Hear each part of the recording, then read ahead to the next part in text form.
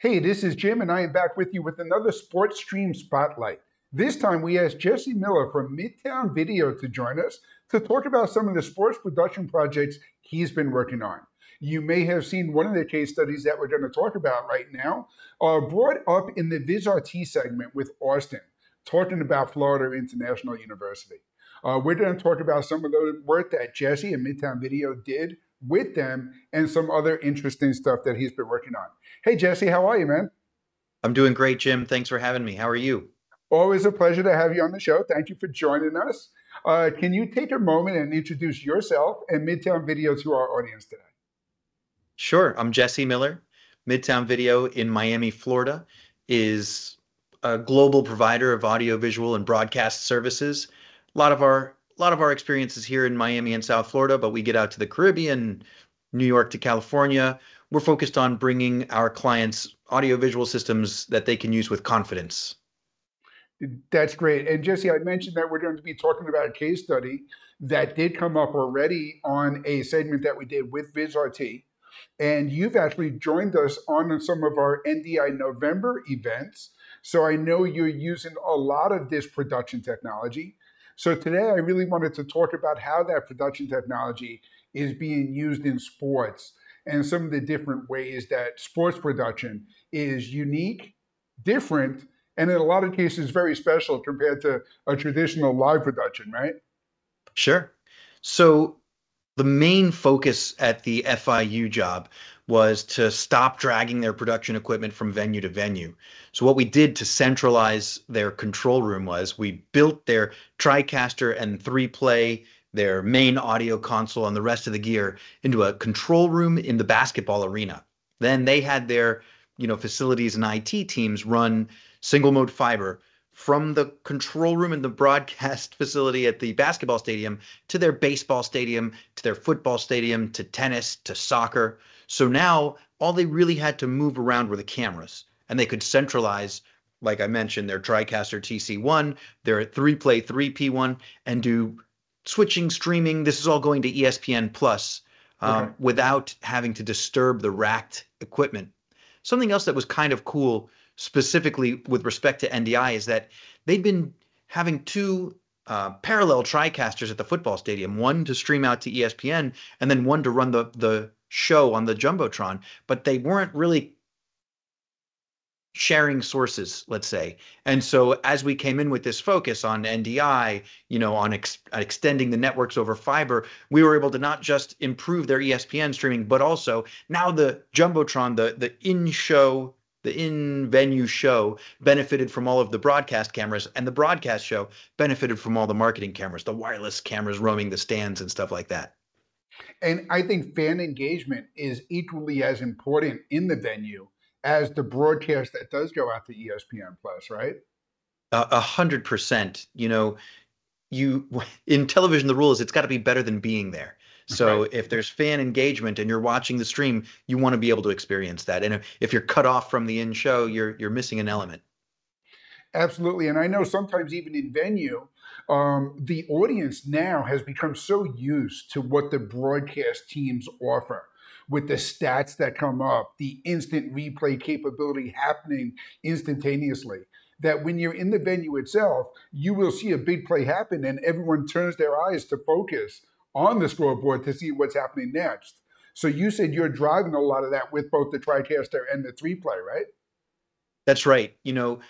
The in venue show, particularly at FIU, had I think only three cameras. Now they've got seven to choose from, not just for the Jumbotron, but also for their replay system, for their 3Play, which it enhances the experience for everybody. Oh, absolutely. And one of the things that we're seeing too is that in addition to meeting the in-venue experience, the broadcast experience, there are a lot of other needs between social media and post-production and bringing your fans in to becoming part of the school in this situation, the sports team, or whatever we're talking about. What are some of the other big trends that you're seeing in the sports production industry? Well, official replay is really important now. And a big shout out to Gene Byron over at FIU. This man has 12 cameras on his official replay system. I think Wow. he's the top producer in Conference USA for official replay. And that's, when done right, when incorporated through NDI and shared across the network, now the in-game experience has even what the officials are looking at, to watch the toes touch or not touch the line backwards and forwards for the fans in the stadium and, of course, on television. So, the focus on official replay in not just football, but basketball and all the sports really has been pretty cool. Also, ESPN Plus really brought to the at-home viewer some of the sports that are less popular. So people are watching volleyball games, the teams like soccer that don't get as much airtime typically, NCAA basketball and football are juggernauts, but with sports production becoming so available and this paradigm of the centralized control room allowing you to easily broadcast from any venue, now these other sports are getting even more attention, swimming and diving, for example. Absolutely. And it's not just the other sports, it's lower division programs, it's independent conferences, independent schools. You're starting to see the production world and the equipment available at these affordable price points really kind of democratize that content. That even if there was a highlight at a local high school game that isn't broadcasting to ESPN Plus, by having that footage available, they can get that up to the ESPN highlight show later on that evening very quickly and very easily. Totally. Yeah. And the better the production value, the more willing your Yep. local news elements are to re-air stuff like that on their sports segments. Totally. Awesome. Jesse, when I reached out to you to talk about some of the stuff that you're doing in the sports production space, another case study that you introduced me to was the Doral Academy and some of the stuff that you've done there. And I think our audience will find this really interesting as well. Let's go into this one a little bit. Cool. One of Midtown Video's main pushes is venue sound. Sometimes we'll show up and people are like, Midtown Video, we didn't even know you did sound. But as you see here, this is a point source system. We put in some badass Stanley speakers. And the idea is, one thing is to win the game, right? But you've also got to beat your other teams in swag, right? Swagger, excuse me. So when you practice, you want your rivals to hear it in their stadiums. And that's what we're aiming for in this kind of sound system. So you can see the breadth of the athletic field on the right-hand side. On the left-hand side, you can see the mass of the subwoofers and the Danley speakers that we're putting up on these light poles. It's beautiful to behold. I mean, during practice, the coaches want to pump up the players. During games, you want to pump up your crowd. At the slow times when the ball's not moving and we're waiting for the next play to develop, there's a DJ. There are presentations so that in-game, in-venue experience gets even better for the fans.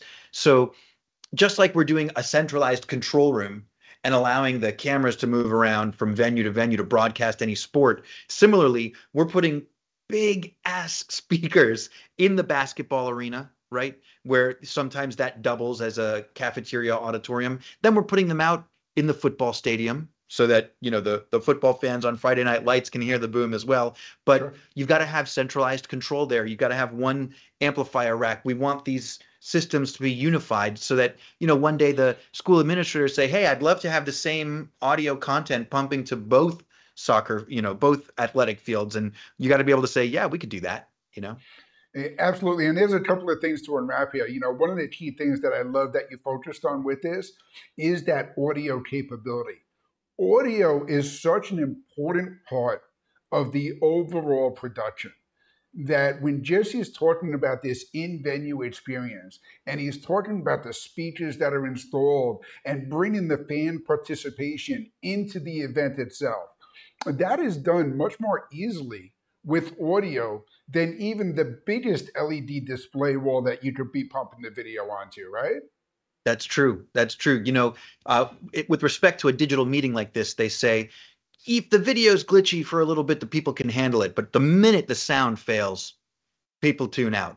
A great example. I don't know if any of you guys watched the University of Michigan defending national champion football team play their first game this past Saturday. But if you did, you might have noticed that the announcer indicated like 2 or 3 times in the first quarter how we didn't hear the wireless microphone of the referee. But finally, by the second or third quarter, he was able to turn it on. We were able to hear what the referee was calling, so much that the broadcaster commented again, oh, they finally got referee, so-and-so's microphone working. So, that's an example of how the in-game experience and the broadcast experience are so reliant not just on technology, but on the collaboration of it's often two different teams doing it, at least at the college level, right? So at FIU, one of the major accomplishments was, for the first time ever, because we implemented this system, because we extended the network, because we're using Dante and NDI, the referee's wireless microphone, which was always heard in the speakers at the stadium, now is heard on the Conference USA, the ESPN Plus broadcast. So the critical nature of audio cannot be overestimated. Absolutely. And in all fairness, the only reason the referee's mic wouldn't work in a University of Michigan game was probably because they were using the same channel to get the plays from the opposing sideline. Because, the green dot. Yeah. Oh, thank you, Jim, for throwing that one in there. I could take it. We only beat everybody last year, right? You know what? We can save this conversation for another time, for sure. But yeah, when it comes to the audio being part of the production, whether it's in the venue itself, whether it's out to the broadcast, one of the guests that we had join us on SportStream is LiveView, and I'm sure LiveView is going to talk a lot about how their technology prioritizes audio and then lots in the rock solid video stream, with both of them working side by side. And I know you've had a lot of experience with some of that LiveView technology as well, too, right? They do an incredible job on codecs, on compression. They're pushing. It looks like wired video, and it's like 6 megabits a second. I know. Very cool stuff. I didn't know that they're prioritizing audio in there, but yes, it makes perfect sense. They have that audio return channel, also the IFB, to put in the talent of the ear, so they can, in the ear of the talent, so they can hear what's going on from the control room. Solid Absolutely. system. Yeah, no, absolutely it is. And it's great because now you can take one of their encoders on the sideline from anywhere and to create that broadcast quality stream for whatever the production is working on. So it's definitely a great tool that we point to time and time again. So Jesse, when we are talking to the people who are tuned in to watch SportStream and they're looking to get involved in the video and audio and the live production from their stadiums across the country, when are they reaching out to Midtown Video in that process? That's a great question. There are like two main times. One, when the budget is announced. Some colleges do it June 1st, some July 1st, but when they get the new budget for the next year, that's when they start looking on how they can augment their existing facilities. I need a new camera. I need to update my old replay system. On the other hand, it is typically like at the end of a sports season that we hear them begin planning for the next season if it's going to be a major overhaul, right? You need a significant amount of downtime if you're going to install something like giant speakers around a stadium. So you want to make sure that you've got, these venues double, not just as sports stadiums, but the athletic facilities are having all kinds of events, pep rallies, this graduation soccer ceremonies, all that stuff, right? Yep. Thank you. So that schedule coordination often has to be done a year in advance. So it's at the conclusion of a season that they start thinking about what are we going to do after the end of next season. The planning really is critical. So there are basically two ways that we look at it. Are you looking to augment your existing system? If so, that's right when the budget is renewed. And then are you looking to make a major investment in your sports facility? And if so, that's got to be done almost a year in advance, the planning of it. And that's one of the things that becomes very important in working with a system integrator with the experience like Midtown Video is obviously you can call up any reseller anywhere and they're going to help you spend your money and they're going to help you spend your budget. Where the experience and the consultation comes in is in specking out the project itself. how much of a timeline do you need to get this stuff installed properly? What kind of access do you have to give to the crews to be able to get those huge, heavy speakers mounted properly without affecting other events that happen throughout the year?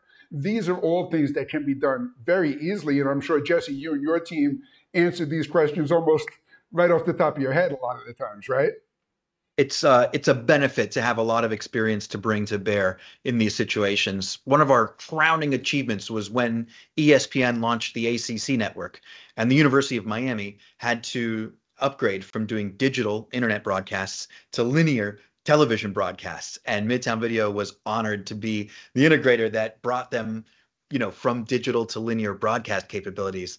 And the planning, that entire experience was like rocketed us to a new level of capabilities. And just the amount of learning in that scenario that we're able to bring to bear as we build control rooms for other schools continues to pay dividends in terms of the understanding of the process and investment in preparation and planning. Yeah. Absolutely. And you can start the process by going to Jesse's website at midtownvideo.com. You can reach out to him by email, by phone. The entire team at Midtown Video is great. They're happy to help answer any questions and help you spec out your next project. Jesse, thank you so much for joining us here on SportStream. Thanks for having me, Jim. It was super fun. Appreciate it. Always a pleasure. Thank you so much. Have a great day.